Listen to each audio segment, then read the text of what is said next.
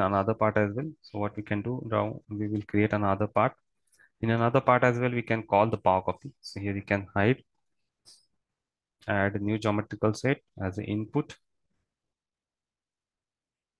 In that we're going to be at the point.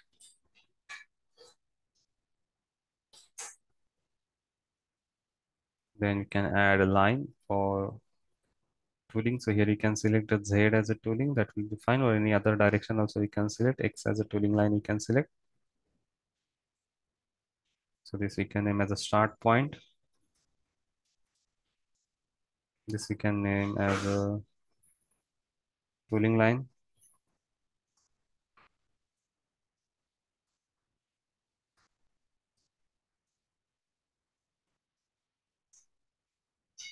Then we need to add slider lifter direction. It's a Y over here. So this we can add slider lifter direction. Then we can add a color to that.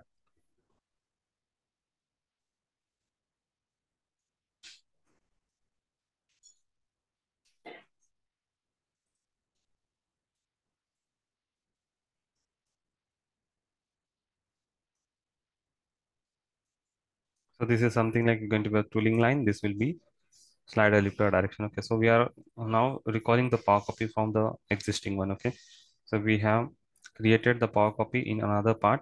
Okay, so this part we have created the power copy.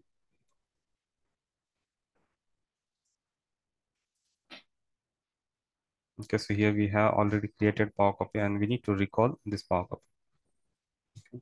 In this part 2 we need to recall. So we can start, we need to have the input, minimum input what we have in power copy, so that we need to check.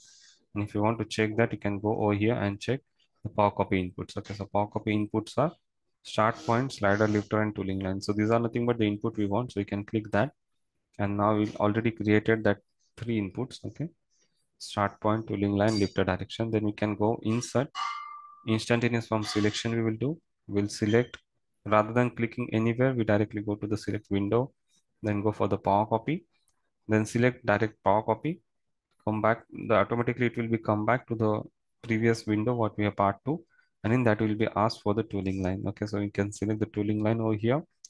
The same way we're going to be have the tooling line arrow need to be checked, so it will be inwards. Then if you select the slider lifter, so all the things will be similar, we need to select and check for the preview. You get kind of this doggos. Even you can check what are the color we have given, that color also going to be carry for this doggos properties.